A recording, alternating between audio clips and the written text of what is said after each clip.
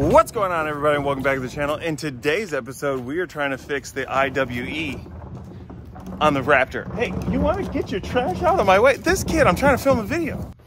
Hey, what's going on? Make sure that you hit that thumbs up button real quick while you're here anyway. It'll help us both out. Go ahead and hit subscribe too.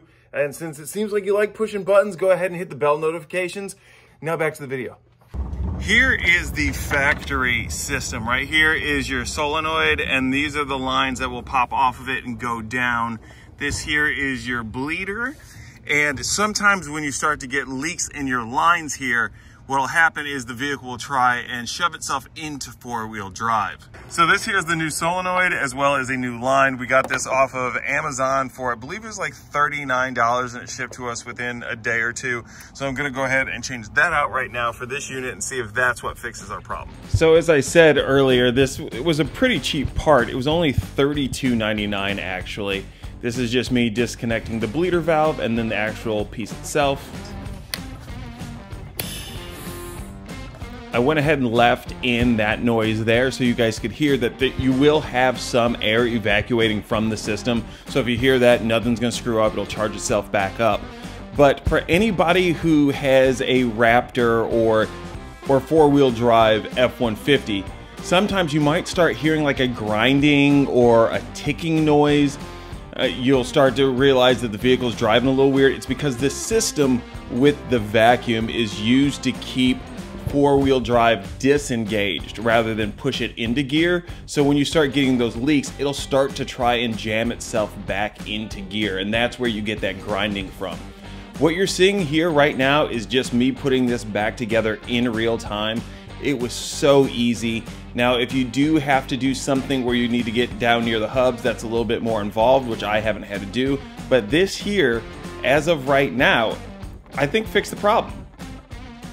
So when you experience this problem, normally when you experience this problem, it's after the vehicle is warmed up. I just drove the vehicle to go get Nate, so we should be able to experience whether or not this is an issue. So go ahead, pop the vehicle on, put on your seatbelt for the love of God.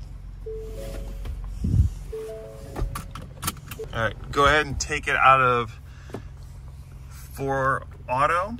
So if you have a Raptor and you're experiencing this problem, if you put it in 4 Auto, that takes away some of the problem. Now that we're in 2 High, let's go ahead and take her down the street and see what happens. Okay, so right now I'm not hearing any chattering. It seems like this may have fixed it. I don't want to speak too soon. Go this way. We'll just cut a quick square and see how it goes. So we're about 2 weeks removed from this fix right now, and it all seems to be working. I'll keep you guys posted on if anything else changes, but a $32.99 fix. You can get it on Amazon. Link down in the description below. Make sure to go and check it out. And while you're heading down there, go ahead and hit that like button. If you haven't already, hit the subscribe button and go ahead and hit the bell notifications. For any of you guys who have been following me for a little bit, you may notice a little bit of change to the page. That's because I got rid of the name Grassroots Self-Service Garage. I liked it. I like the logo, but it's a mouthful. And since I'm J-Dub Racing on Instagram, I decided J-Dub Wrenching will go along great with it.